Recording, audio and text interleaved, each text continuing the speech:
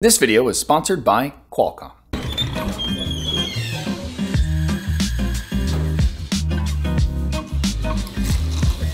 Thank you.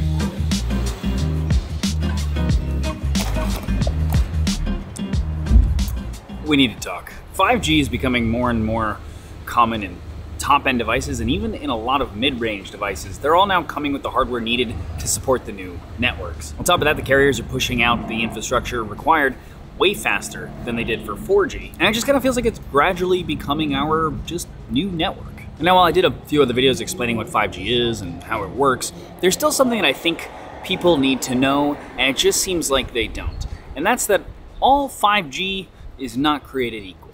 So in this Decodr episode, the explainer series here on my channel, let's talk about the difference between low-band, Subsix, and mmWave 5G, the type responsible for those crazy multi-gigabit speed tests that you see online, and why it's important that you know what the differences are.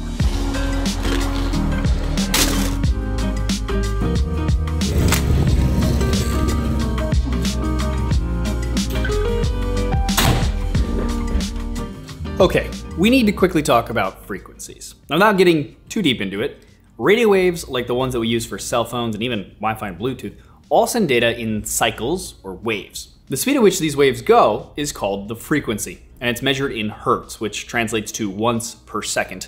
Kilohertz, which is 1,000 times a second, megahertz, 1,000,000 times a second, and gigahertz, 1,000,000,000 times a second. So, a frequency like 850 megahertz, a common cellular frequency, translates to 850 million cycles per second. There's only so much spectrum to go around, because once something is broadcasting on a frequency, other things can't also broadcast on that frequency in the same space, or they'll interfere with each other. So here's a chart from 2016 showing all of the spectrum allocated in the US. It has changed since then, obviously, as the government holds auctions to reallocate spectrum to carriers to create more available to them and us for cell phone data, for example. But this is just to illustrate how spectrum gets divvied up and show that there are various uses and areas that are more crowded and less crowded. And this is important because the technology that 5G uses can work on any number of frequencies. Again, I'll leave a link below to more of a deep dive if you're curious about that. But depending on what frequency it's on, there are some pros and cons. Now, these frequencies are broken down into 3 different groups for 5G.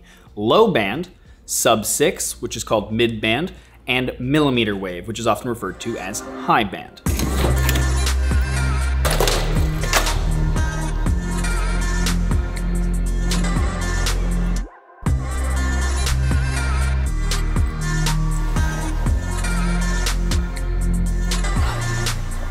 Low-band 5G is 5G in the frequencies below 2 gigahertz. It's just where we usually see the range of LTE. Some examples of this here in the US is T-Mobile uses their 600 megahertz for their 5G.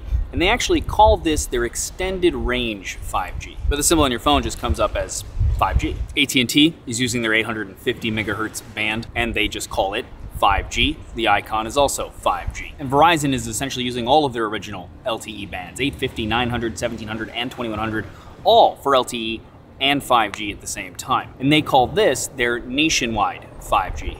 Now, 5G on these frequencies is going to be faster than LTE, basically because of the inherent tech that 5G just employs. But the benefits to using these lower frequencies is that lower frequencies in general just have a much longer range, and they're better at penetrating objects like the walls of a building, for example. The downside to these frequencies, though, is that there's just not a lot of bandwidth, so there's not a lot of data that can be sent at a time. And that's just because it's in that very crowded range of spectrum being used by a lot of different things. It's important to note that all of the carriers basically will use their existing LTE frequencies for 5G eventually, in the same way that they were using them for 3G and now they use them for LTE or 4G. 5G will also replace that too.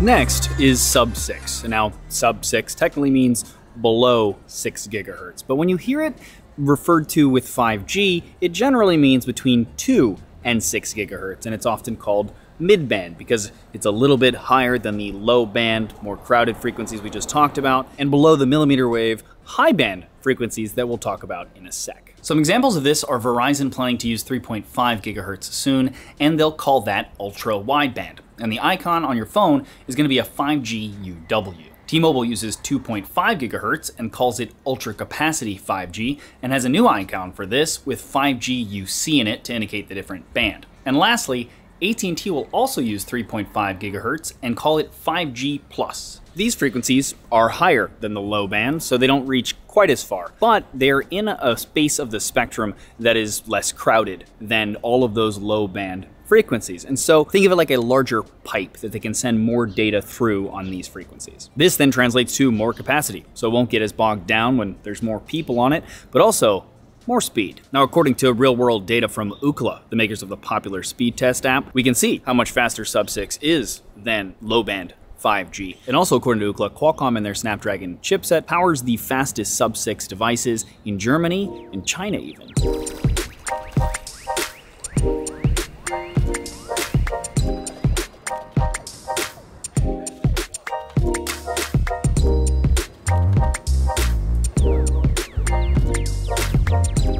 Lastly, we have mmWave, and this is the term used for frequencies above 6 gigahertz, also called high band, and usually they're a lot higher than that. Fun fact, actually, they're called mmWaves because the wavelengths themselves are between 1 and 10 millimeters in length, compared to the lower frequencies that are usually a dozen or so centimeters in length. An example of this is Verizon using 28 gigahertz and 39 gigahertz for their mmWave 5G, which they call Ultra-Wideband 5G. And when you look at the phone, you have an icon that actually is a 5G UW. T-Mobile actually uses the same frequencies, 28 and 39 gigahertz as well, and also calls it the same as their mid-band, Ultra Capacity 5G, again with a 5G UC icon. And last of the major carriers here in the US, AT&T uses 39 gigahertz as well, but only 39, and calls it 5G Plus with an icon to match. Now, these frequencies were actually once thought to be impossible to use for data communication.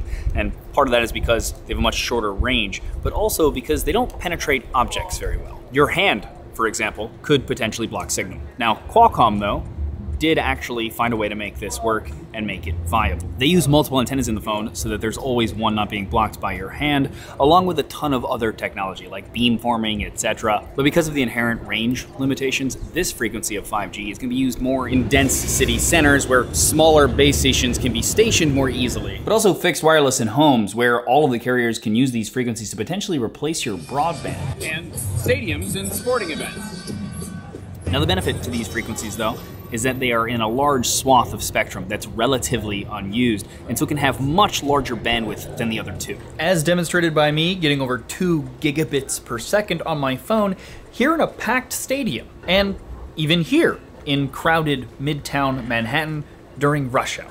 Ookla again has some real-world data that shows phones using Qualcomm's Snapdragon modem RF technology are getting 38 times faster download speeds on mmWave over LTE and 19 times faster than download speeds with Subsix.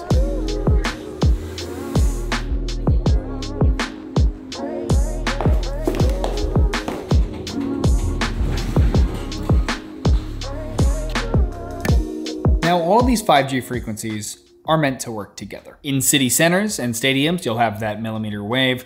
Sub-6 will overlap that and reach out further, and low band will overlap that and reach out even further. Each carrier will end up most likely using all three of the varieties. And it's interesting to note that Qualcomm, at least at the moment, is the only chipset you can have in your phone that can access all three. But as it stands now, each of these are being built out and maturing, and they will all get faster and have lower latency. But I feel like it's important to note right now, when you see a 5G or a 5G Plus or UW or whatever other icon and or name the carriers are giving them, what they actually mean. There you go, guys. Hope you enjoyed the video and hope it answered some questions that maybe you had. Let me know in the comments below what you thought. Also, if you're not following me on Instagram already, go check that out. Give me a follow there. You can see some behind the scenes stuff and some other fun stuff I'm up to. Otherwise, if you're not subscribed to the channel, please do so. Ding the bell next to the word subscribe so you get notified when I do new videos. As always though, regardless, thanks for watching.